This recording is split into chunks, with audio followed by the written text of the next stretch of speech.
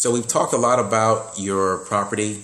We talked a lot about the house and how it's constructed. The last feature of this home, besides the pool, obviously, that's on the main 5 acres of land here, you have about 37 additional acres as part of the sale of this home.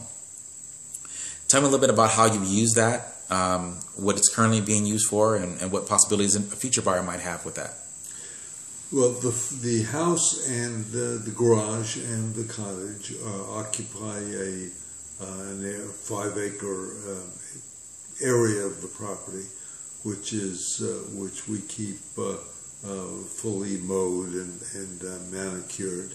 The rest of the property is open field and woodland, some mature woods, and some woods that are in the development stage.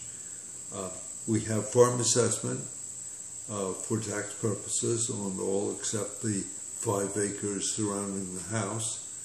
Our farm product is feeder steers, and we have at the moment 5 of them who are grazing happily, I hope, on their 32 acres. 32 or 37? 37, yes. Okay. And what about future uses of the land? The land can be subdivided. The zoning in this area is 6 acres.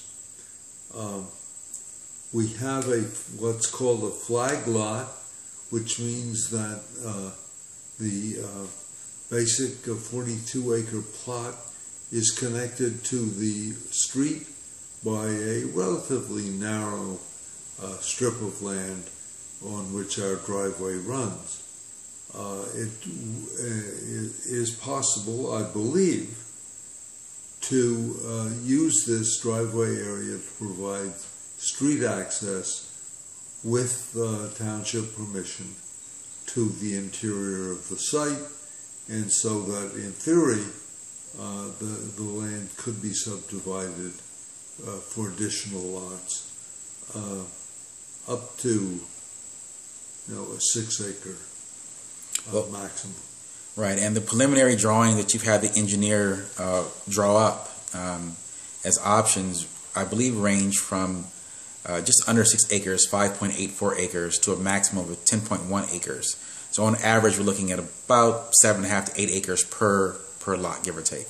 Yes, I had a surveyor whom we've used often from Trenton to develop several schemes for subdividing the property, and